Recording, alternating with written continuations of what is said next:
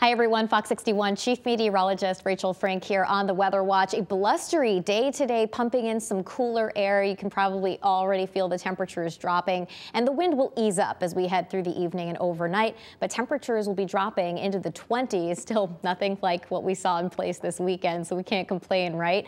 Heading into the day tomorrow, a bit cooler than today. We'll start off in the 20s with lots of sunshine, but we will see increasing clouds as we head through the afternoon and some showers developing as we head into Tuesday night, especially after 8 o'clock at night. So here's that sun to begin.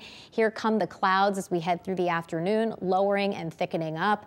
And towards the tail end of the commute, we'll bring in some of that rain, which could start off as a brief mix or some wet snowflakes before transitioning over to rain. So there could be a few slippery spots. I'm not expecting it to be a huge deal for Tuesday night, but sometimes it doesn't take much again to make things slippery. So we'll be watching that for you. Otherwise, temperatures will rise as we head through the overnight hours, late Tuesday into early Wednesday, and this is long gone by the time you wake up on Wednesday morning. So we're not anticipating any issues for the commute. Otherwise, it's looking like a nice day Wednesday with highs that'll be climbing into the mid-40s to right around 50 degrees as we head through the afternoon.